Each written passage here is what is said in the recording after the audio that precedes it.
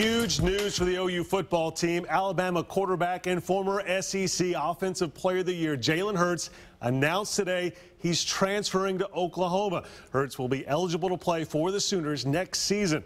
Hurts played 3 years for the Tide, leading Bama to 2 national championship games, but he lost his starting job to this year's Heisman runner-up, Tua Tagovailoa. Hurts made the announcement he's heading to OU in an article he wrote for the Players Tribune website. In it, he wrote, quote, "To my about-to-be family in Norman, I truly appreciate you for bringing me on board.